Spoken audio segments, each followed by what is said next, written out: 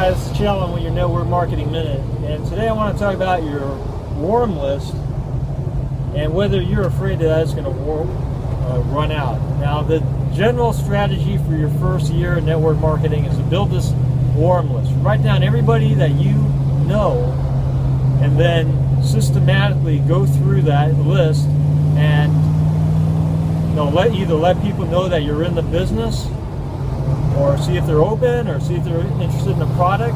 You're going to vary your approach to each person in that warm list. But does your warm list need to run out, or does it need to lose its power? Now, you're going to keep on asking people, everybody you ask for a referral.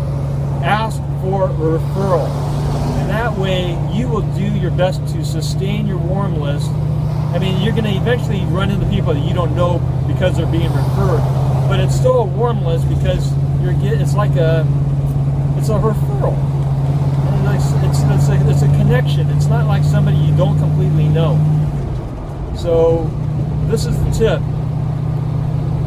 Approach a warm list and ask for a referral. That way you will maximize the use of that warm list, and hopefully it will never run out for you. And then you can still do cold market if you want, and you'll just never run out of people. All right, bye.